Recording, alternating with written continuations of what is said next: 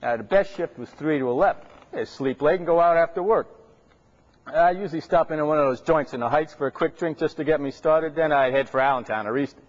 Well, except on Saturday or Sunday, I'd hit one of the local clubs. I always had something special on weekends. It could be the Hungarian Club, Windish Hall, whatever. My favorite was the Holy Ghost. You remember the Holy Ghost Beneficial Society? It seems like the Holy Ghost had a younger crowd and better-looking girls. Oh, I like the Mexican Club, too. Most beautiful women I ever seen.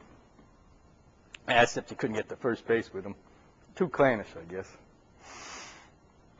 You know, I had one in my high school English class named Rosa. Hey, you know, one of these girls knew all the answers. And whenever no one else knew the answer, the teacher used to say, "Okay, Rosa." She was always right. Well, I gotta admit, she was really beautiful. Perfect.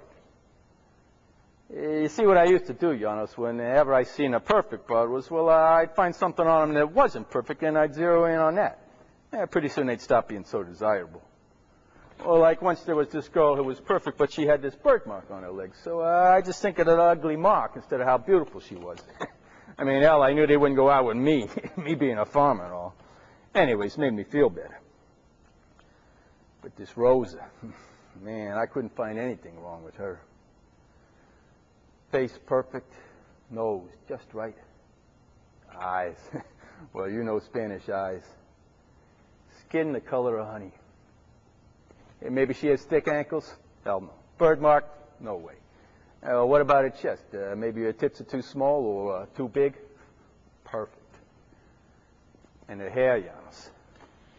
You remember when you were a kid and everybody burned coal during the winter and you'd wake up real early to the sound of coal coming down the chute?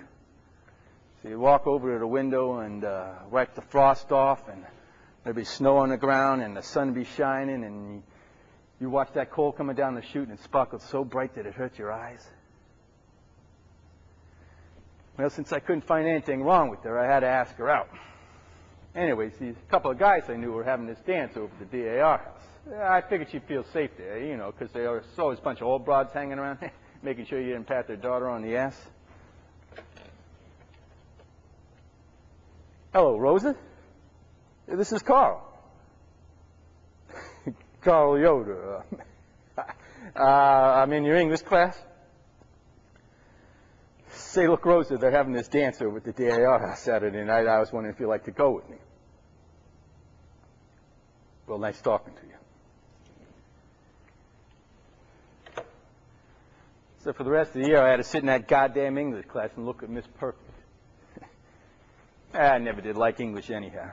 Hey, try to tell us something we could use, like Russian or Japanese.